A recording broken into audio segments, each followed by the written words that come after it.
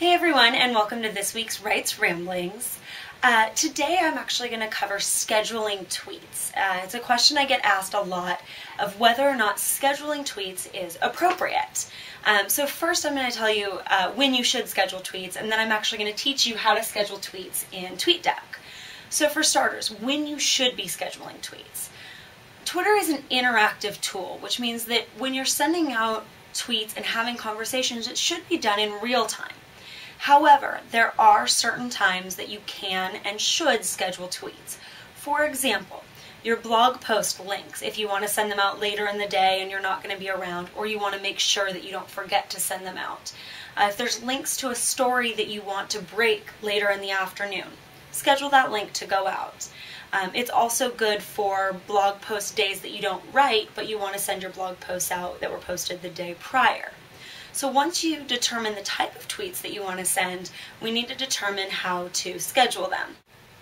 Okay, so in TweetDeck, when you want to schedule a tweet, you're going to type your tweet just like you normally would.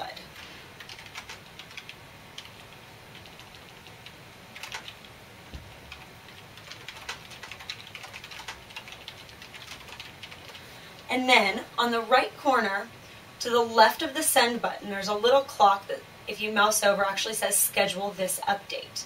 So you're going to simply click on that, and it's going to pop up with a little window. It's going to ask you what date you want. You can select any date in the future and any time in the future.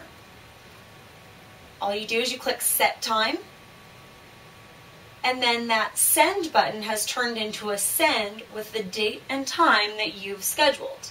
You simply click send on that date, and now it's been scheduled to send out on the date and time that you determined it.